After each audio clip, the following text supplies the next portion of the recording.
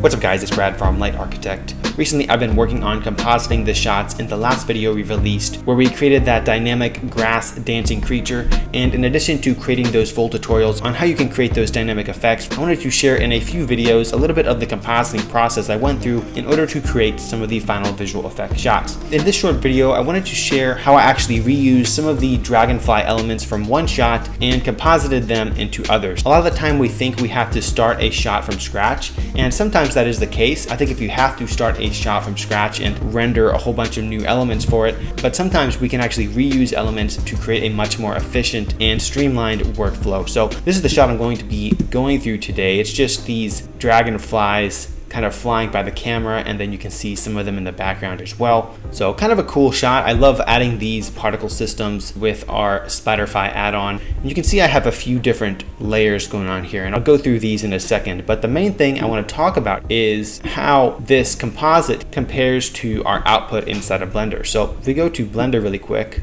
this is our scene setup. I'll go ahead and view through our camera. We've 3D tracked this shot as usual.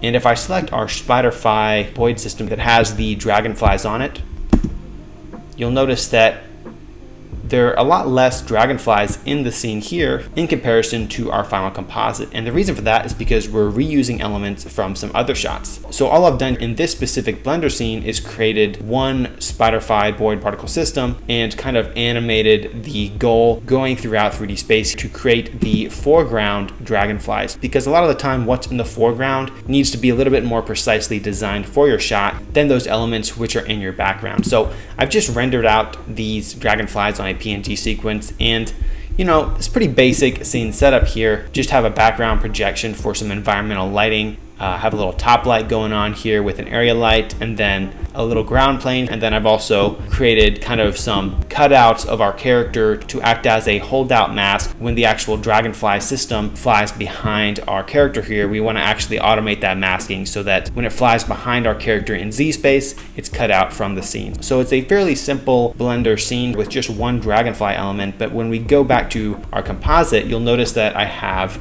some more elements in the background. So what I've actually done here is for these dragonflies in the background, these three layers right here, I've actually just grabbed these dragonfly elements from other shots. So for example, this is an earlier shot from the edit. You can see we just have some dragonflies kind of flying from off camera and then swarming around in the middle of our scene here. So I've rendered out this element specifically for this scene, and another element I rendered out is in this shot right here. We have some dragonflies in the center of our scene here as well. Just kind of a basic dragonfly system we've added to this shot as well. And then obviously we've color corrected and composited it into this specific shot, and I've 3D tracked it for this scene as well. So what I've done for this shot is I actually reused those elements and put them into the deep background. So you can see that originally we didn't have these dragonflies here in the background. We just had these two dragonfly foreground elements. You can see if I isolate this element by itself, it's a nice effect, but it's definitely not as immersive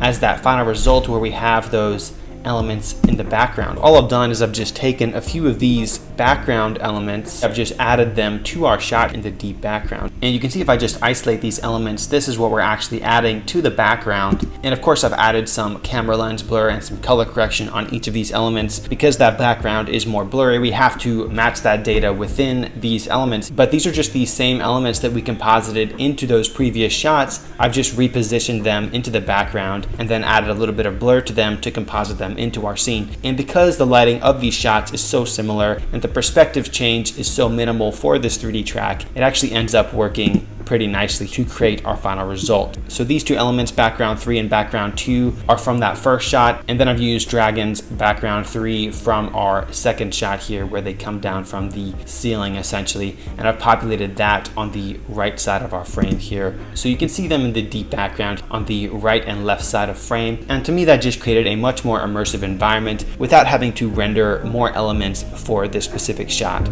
Anyways guys, that is it for this video. Just a little quick tip, don't be afraid to reuse your elements if the lighting and general perspective of your render matches the shot you're working on. I hope this video was helpful. As I mentioned, I will be doing a full tutorial on our dynamic grass creature, so stay tuned for that. Subscribe if you're interested in more visual effects content, and I'll see you next time.